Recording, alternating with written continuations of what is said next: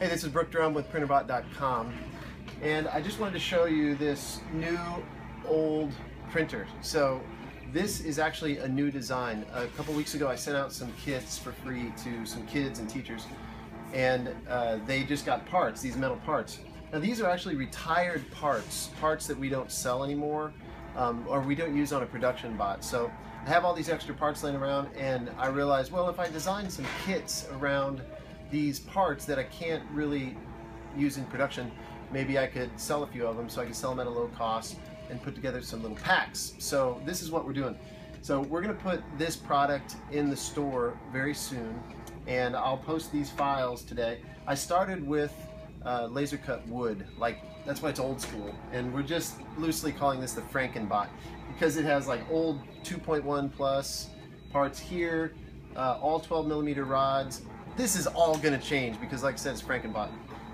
Back tucked in here, there's a early version of the new Metal Plus part that didn't have wire relief, and so we just scrapped them.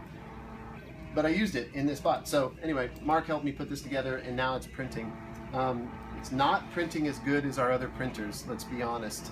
It's a Frankenbot made of wood, but it is printing, and we're looking at around $200 for the kit.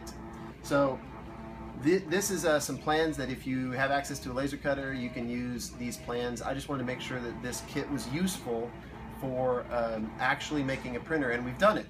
So we're not going to give you the wood, we're just giving you the parts. It's really intended to be a bare bones kit that you design your own thing. You can use my design if you want, you can change it. We'll open source all this, but it's nothing really special. It's like a stripped down plus with a couple of little tweaks. If you can get in here, Dave, just a little bit.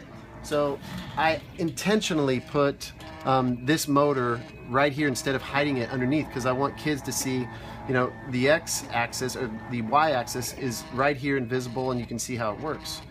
Let's see, the x-axis is here. Of course, the Z's right here. Everything's visible. Even the end stops, where normally I would hide these behind so you can't see them. I wanted you to see this end stop so you can see all the end stops. So I just thought it's a cool little project. It only took a couple days, and honestly it'll help me unload some parts that I can't use, and it'll get some people started that maybe have a price point that's lower than our Play.